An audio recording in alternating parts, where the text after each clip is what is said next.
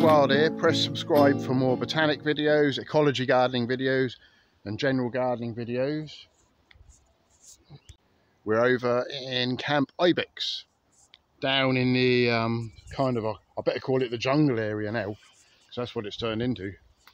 We got all these tall miscanthus reeds that I put in, I don't know how many years ago, 5 years ago maybe more, 4 or 5.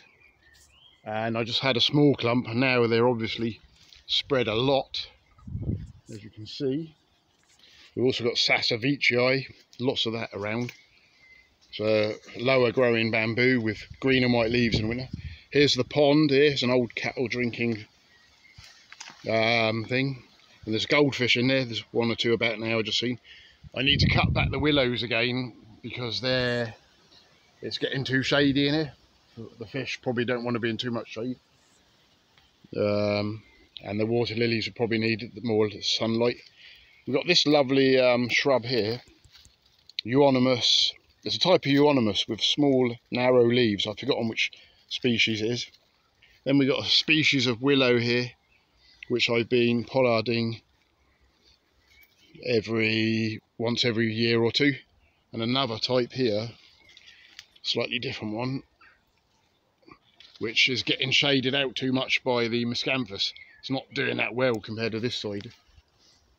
So the miscanthus needs to be controlled. And as you can see, there's ferns growing everywhere, wild ferns. We've got this Himalayan balsam, which the bees love. We're talking about ecology gardening. We've got 2 types of a small leafed rhododendron here, and down there an azalea. Finished flowering now.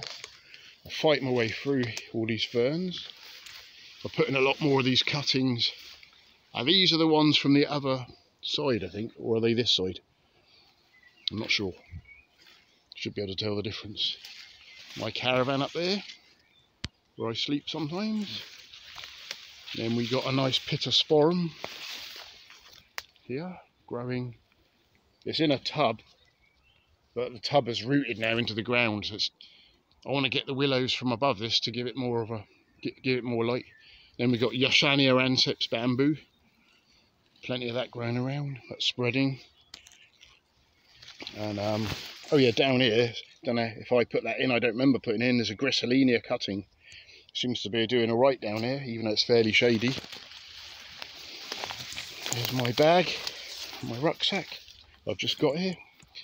We've got a lot more of this Sassavicii bamboo here. There's the pond again from another angle. And Grisselinia, which I've been doing lots of cuttings everywhere from these particular plants. And we've got a Clematis montana growing up this willow stump. And I haven't actually saw it flower, but it did flower, I just missed it.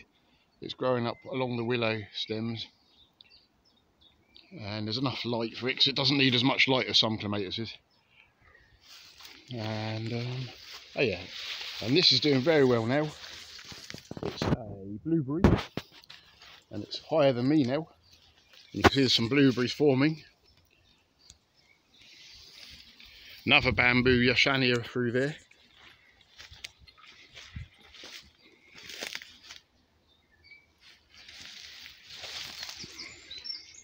And we've got our Arundinaria japonica bamboo. Here the wren. That's a wren, I think. And then these are willow. This is a very fast growing willow type here. Quite a few different varieties of willow here. Sorry, it's too bright to see. You can see it from that angle. That's a very fast growing one, which I put in a year or 2 ago as cuttings.